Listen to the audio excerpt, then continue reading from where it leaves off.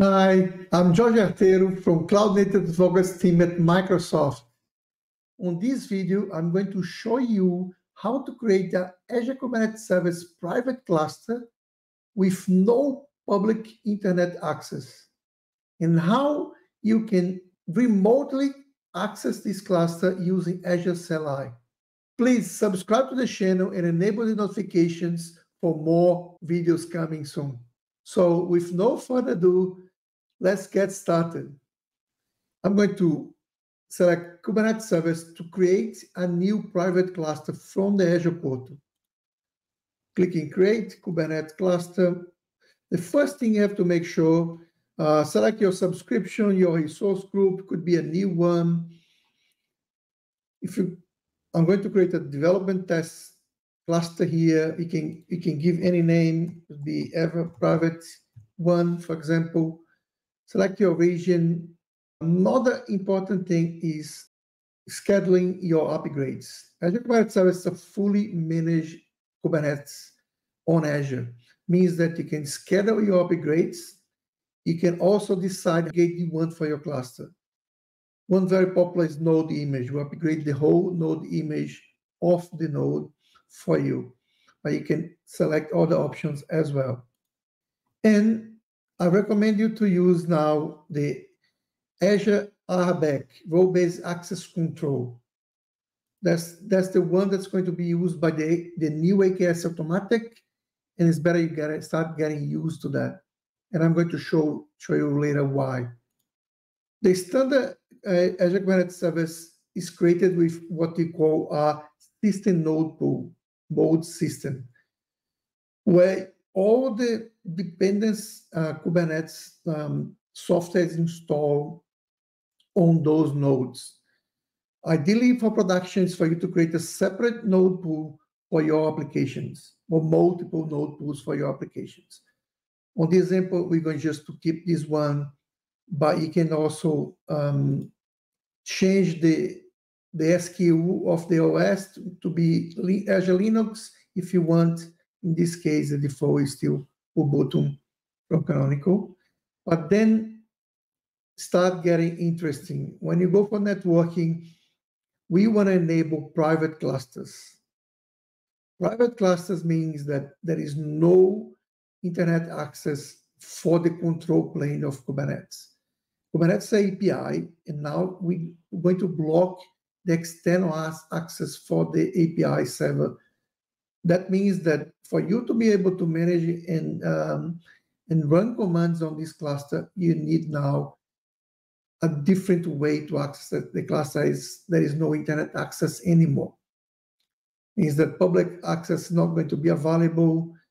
We recommend now Azure CLI overlay for your network. Means that your IP number is not coming from the Azure virtual network anymore. It's coming from overlay network inside the Kubernetes cluster.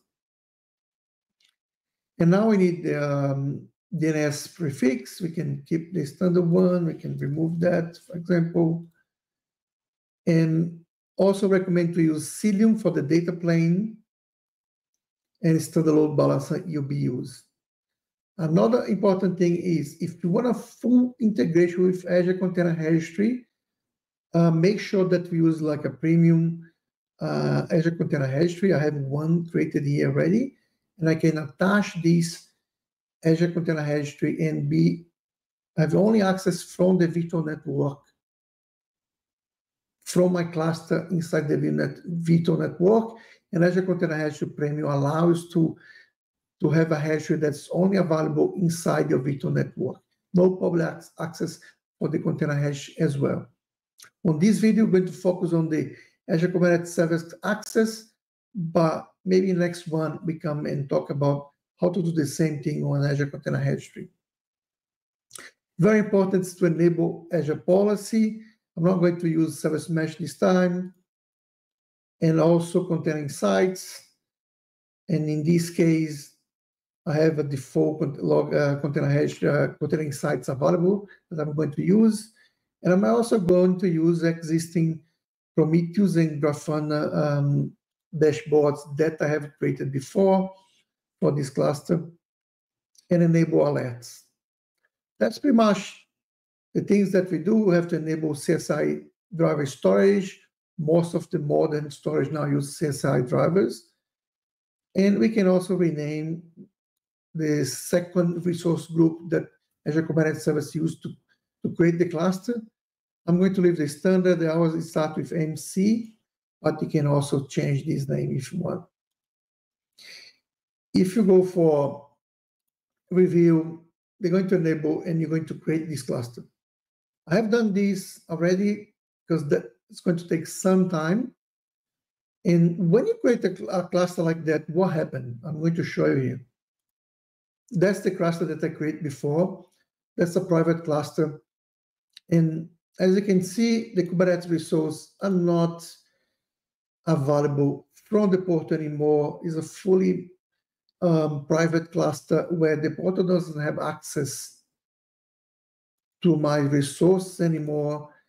Then the only way for us to run commands now is using this new option called run command.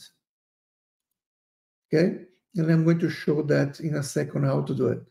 But that's a cluster similar as I created before with managed parameters and Grafana, outscaling, Azure policy, container insights, and connected with my container registry, everything that I need to have a fully private cluster to run my applications safely inside my company virtual network. One important thing for you to have access on the run command is what we call the access control. You have to go inside your Kubernetes cluster access control, and you need to get access for this Azure Kubernetes Service contributor role. Why? If you go on the documentation, they ask you to get access for these options here, this role that you needed. Run command action and command result read. If you copy these and you check on this row, well, even if you try to add a new row and you search for this one, there are only two options where you can run commands: cluster admin row or contributor row. And that's the one that I'm pretty much giving here to my cluster, where I have access to this permission. Now I can go on run command and I can run, let's say, get namespace, or I can run get pods, for example. That's going to take some time. The way that it works, it's create a pod inside your Azure Kubernetes Service to run this command. Is everything available there? No. As you can see here, you can run kubectl and Helm commands only. You cannot run anything else. Then that will be available for you to run your kubectl and apply things for your cluster. As you can see, I have a WebAssembly application running on this cluster, as I also already created a second node pool, as I'm going to show here. I create mainly a second WASI node pool to run WebAssembly.